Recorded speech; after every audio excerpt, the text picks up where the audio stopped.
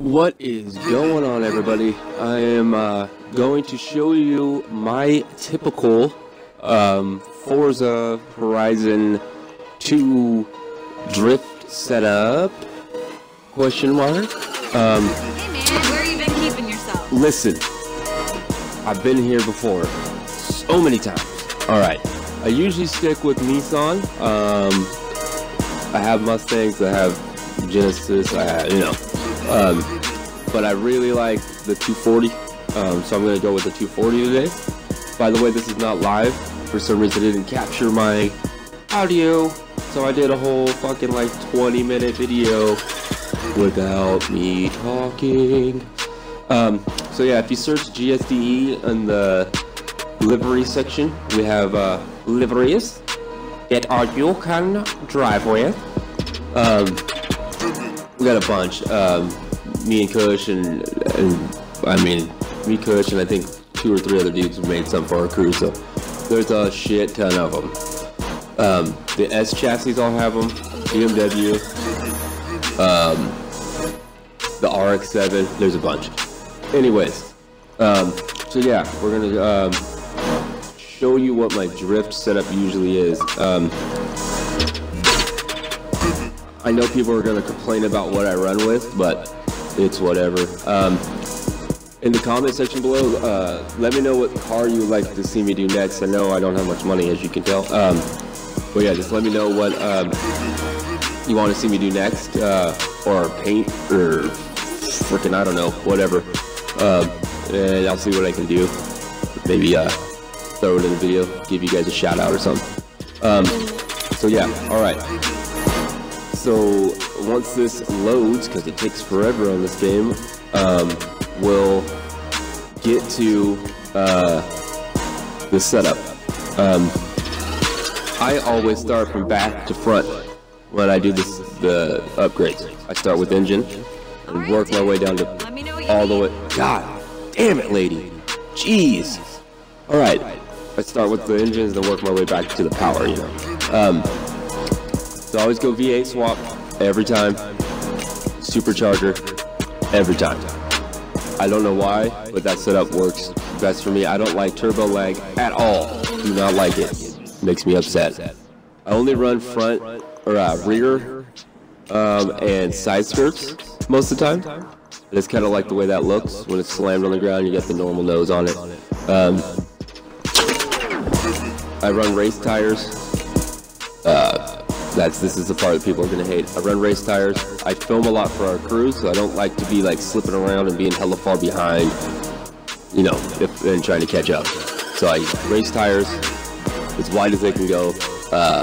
Okay, maybe not for every car, but as wide as they can go on this one. I like there's rims that I like on here. I wish they had more rims, but yeah. So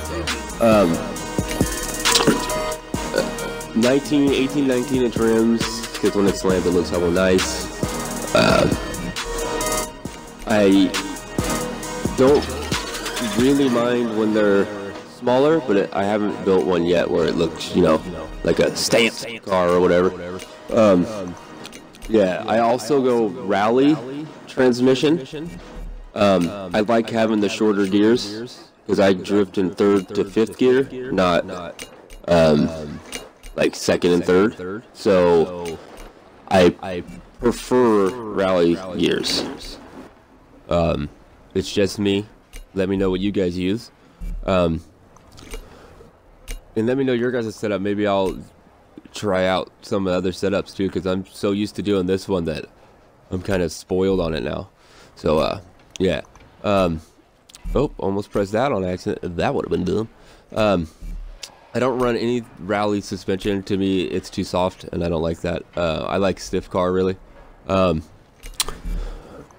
Yeah, max it all. I don't run a roll cage at all, because that's too much, especially on a street build like this one. Yeah, it's crazy. All right, so now for power, I max all of this out. 877 horsepower is what this will end up with.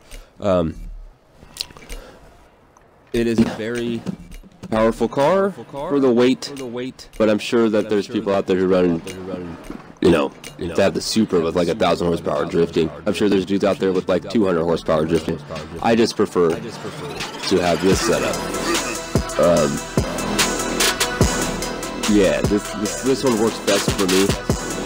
There's just something about this setup that I prefer. Supercharger noise is so awesome. I love that noise. So yeah, I always run the supercharger. I also tend to run my car with less camber than everybody else, I think. I don't really know, because I've seen dudes who have run like 2.0 on their camber in the front and rear. I only run like 0.8 on the front, but I do have a lot more power to keep it sideways compared to like some other people, so I can see how that would work. Yeah. So I think we're gonna get to the tune here. I remember making this 20-minute video. There we go. So tire pressure, I lower to 28. Gears around 3.8, 3.9.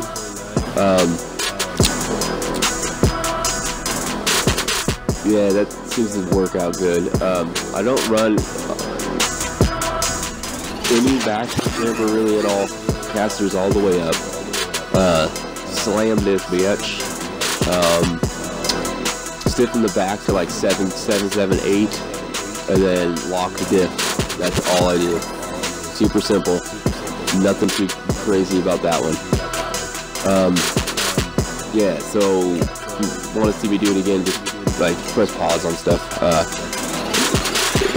I don't really like the paint that I chose when I first did this video. I went green, and like I just basically went with that, and I was done because I was trying to make a video.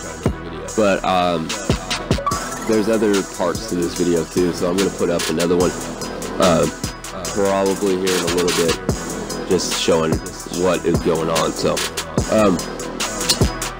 yeah, so let me know in the comment section below what you guys think and what car I should build next, and then we'll go from there. Hit that like button, subscribe, and stay tuned for part 2. I appreciate you guys. Thank you.